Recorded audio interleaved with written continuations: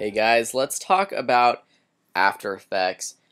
Say you just opened up After Effects. It's one of the most confusing programs out there, especially in the Adobe suite. If you've opened up Photoshop or Illustrator or InDesign or another design media related program from Adobe, you open up After Effects and it looks completely foreign.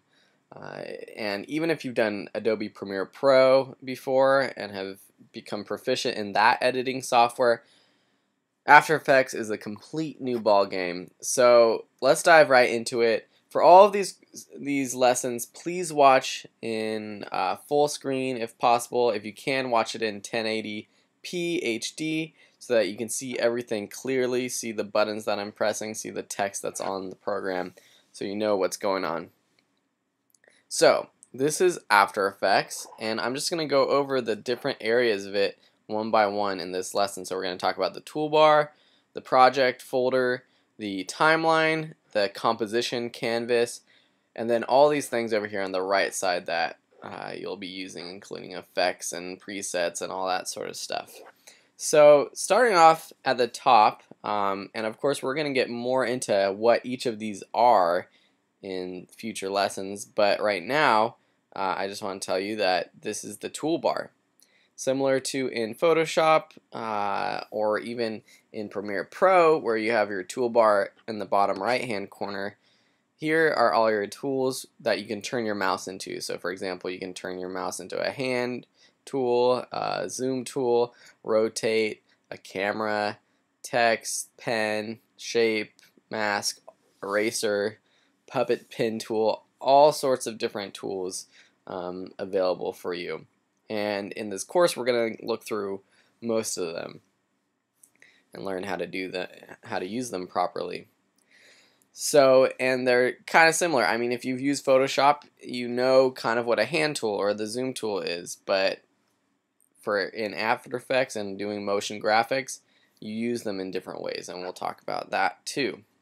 Down below it is your project folder. This is where you keep all your documents, all your files. You will import your video or any textures or layers or basic source files into this project folder over here on the left, and you can organize it. We'll talk more about that in a minute.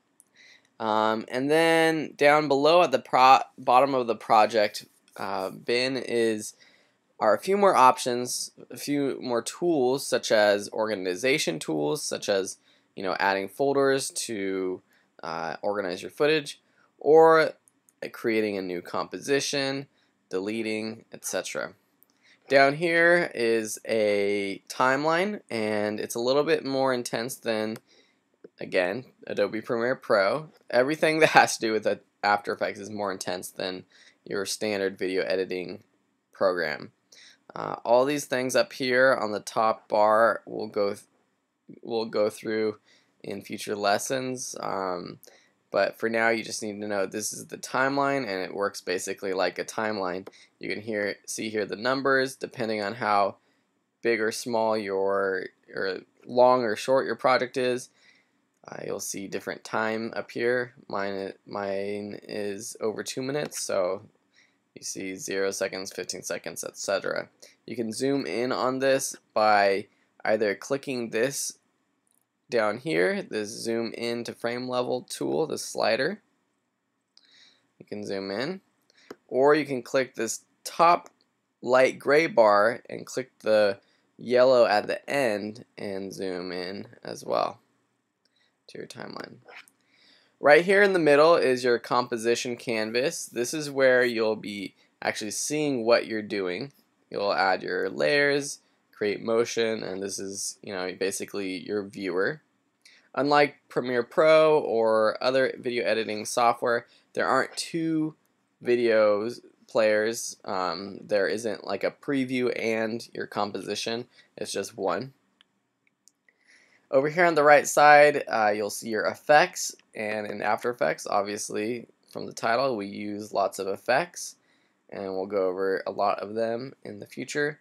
Up here is just more information about the files and the layers that you're working with, and you'll notice me talking about layers a lot.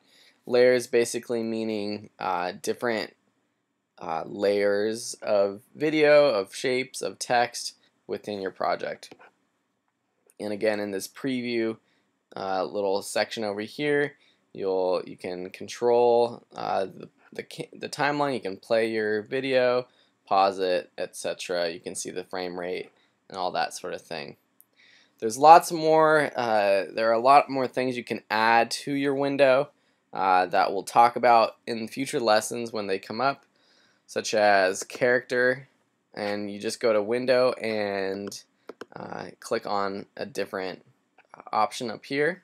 And so, for example, character brings up font choices and styles, and you can customize your workspace by basically going to the edge of a section, clicking and dragging just to make bigger or smaller.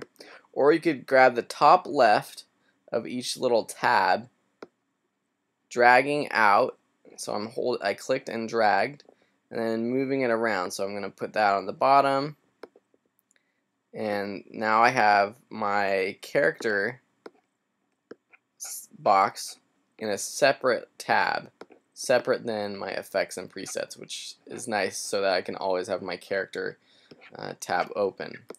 I might want to have my paragraph open as well behind my character, so I just click it on and then put it up here next to my character.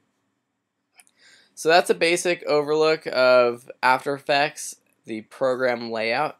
I hope you have enjoyed this lesson, and until next time, have a great day. Talk to you later.